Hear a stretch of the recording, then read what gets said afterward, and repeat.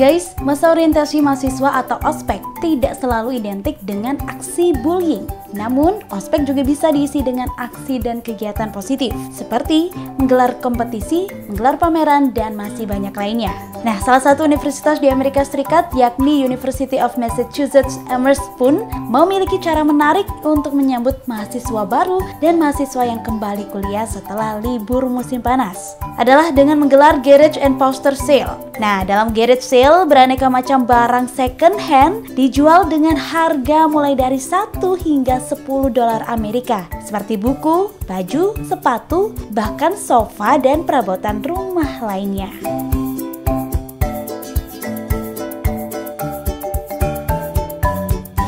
Alright guys, sekarang ini kita sedang berada di Student Union University of Massachusetts Amherst, di mana Student Union sendiri adalah tempat istilahnya atau base campnya organisasi-organisasi mahasiswa yang ada di Massachusetts University of Massachusetts Amherst. Dan kali ini hari Minggu sedang gelar acara garage sale.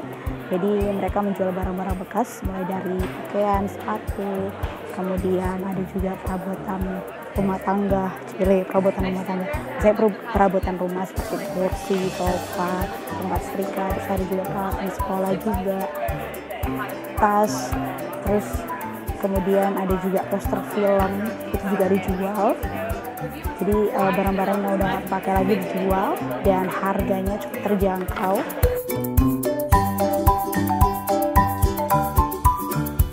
Well, selain itu ada juga poster sale. Di sini poster-poster film, tokoh ternama dan peta dunia dijual dengan harga tidak lebih dari $10 Amerika. Ibu Dila, beli apa Ibu? Dari tadi Bu kita udah di garage sale yang baju-baju, terus sekarang di poster film. Mau cari, siapa tahu ada poster yang bisa dibawa pulang untuk menginspirasi. Yang mana Ibu? Yang ini?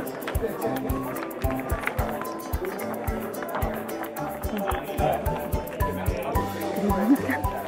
Aku dipakai ini, OMG.